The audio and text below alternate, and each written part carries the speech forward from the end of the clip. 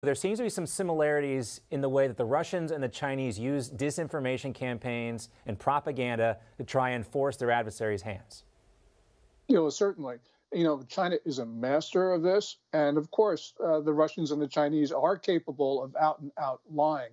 I think the story here, John, is that you got the mainstream media, which was really in the tank for the Biden administration from day one, is now using especially disrespectful language in these questions. And I think it shows that the Biden administration really has, over the course of months, used the press in ways that the press is really upset at. And I actually think that the President Biden's unprintable comments about Peter Doocy in that exchange about a week and a half ago really was a turning point, because the press is the press, and they just don't like an attack on a reporter like that. Yeah, and you expect there to be a little bit more comedy between the press corps and the U.S. officials. China has to love this, considering they don't have a free press and they can spread this propaganda around. Another thing that we want to talk about as we examine the Chinese-Russian alliance here is one of the reasons why Xi needs Putin is jet engines, right? These Chinese jet engines inside their stealth J-20 fighters are failing. China is being forced to use Russian jet engines, and this was discovered when they tried to put new laser weapons on these aircraft. What other issues are we seeing inside the Chinese military when it comes to hardware? Well, this jet engine thing is really perplexing to me, because over the course of decades, China has not been able to steal and to develop its engines. It's worked very, very hard on reverse engineering Russian engines, and it hasn't been able to do it.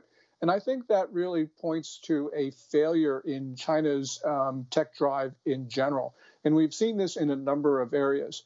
They've got a lot of shiny new weapons, and it's not just the J-20.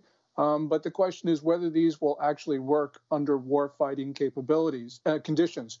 And there are a number of questions about this, especially when it comes to some of their newer ships. Yeah, well, that is an interesting story, and we'll see what comes of that. These jets continue to fail. And as you mentioned, obviously there's tension between Russia and China. They want the technology. Does Russia want to give it to them? We shall see. I also want to talk to you about Taiwan. And we've promised to give the Biden administration credit where credit is due, and this might be one of those times. I wanted to get your assessment on this story before I do so. They've approved a $100 million support contract with Taiwan aimed at boosting the island's missile defense systems. This will help Taiwan get new Patriot missiles. Is this a needed step? Is it not enough, Gordon? What do you think? Well, certainly it's a needed step, John. I think that we should be doing more, because Taiwan is under unprecedented threat. Got to remember that just a few days ago, China flew a jet through Taiwan's sovereign airspace. All these incursions we've been talking about over the last months have been into Taiwan's air defense identification zone, which is not sovereign airspace. It's a hostile act when you don't mention it and you don't ask for permission, but it is nonetheless permissible under international rules. But what China did recently over Matsu, which is one of the outlying islands, was to fly through Taiwan's airspace. And this shows boldness on the part of Beijing. And it means that I think the Biden administration has done a lot that's good with regard to Taiwan, but it's not enough, because China is now pushing forward very fast. Yeah, obviously you would think that Patriot missiles might keep Chinese aircraft out of Taiwanese airspace. Again, we shall see on that. All right, lastly, Gordon, wanted to wrap up on the Olympics. NBC's primetime host, Mike Tirico, who's a great guy, one of the best in the business.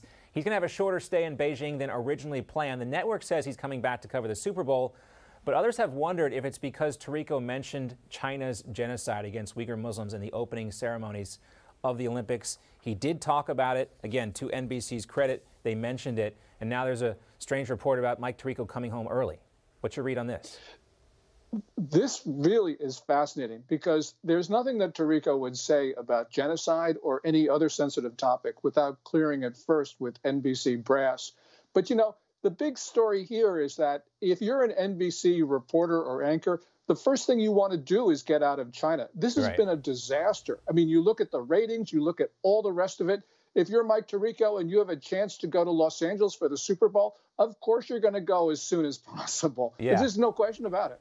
Mike Tirico, probably a family guy, wanted to get out of China. And I didn't even have the picture ready, Gordon, but I'm sure people can look it up, because I didn't believe it was a real picture. But is it a real picture? The Chinese ski area that's in like a nuclear power plant. Is that real? I saw that on TV. I don't know. The optics, anyway, not great. Doesn't really look like the Winter Olympics in Beijing. It looks like a communist country. Gordon Chang, great to see you.